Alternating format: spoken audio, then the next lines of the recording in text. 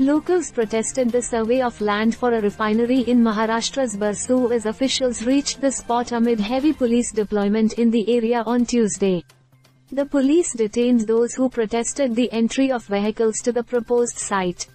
Since morning, the police restricted the media's entry into the plot for the proposed refinery. On Monday, the Ratnagiri police imposed Section 144 in Ratnagiri's Barsu and Solgaon villages, banning large gatherings in the area.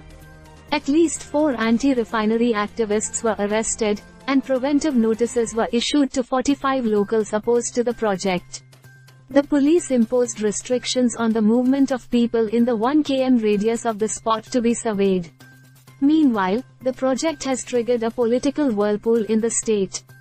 The Ratnagiri Refinery and Petrochemicals Limited, promoted by 3 major public sector oil companies, the Indian Oil Corporation Limited, the Bharat Petroleum Corporation Limited and the Hindustan Petroleum Corporation Limited, was originally planned in Ratnagiri district's Nana village. It was shifted to Barsu after protests from the Shiv Sena. State Industries Minister, Uday Samant, said that Uddhav Thackeray had proposed this plot for a refinery when he was Chief Minister.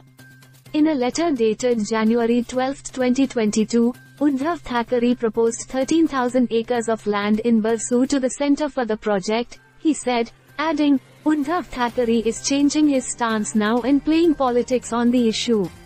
He should help convince people. This project will help in developing the area. The opposition is encouraging the protesters. The leaders of the Shiv Sena, UBT, said that although the refinery was proposed by Uddhav Thackeray, it doesn't mean the locals are taken in confidence before work begins. Ahmed, the protesters are local people and do not belong to any political parties.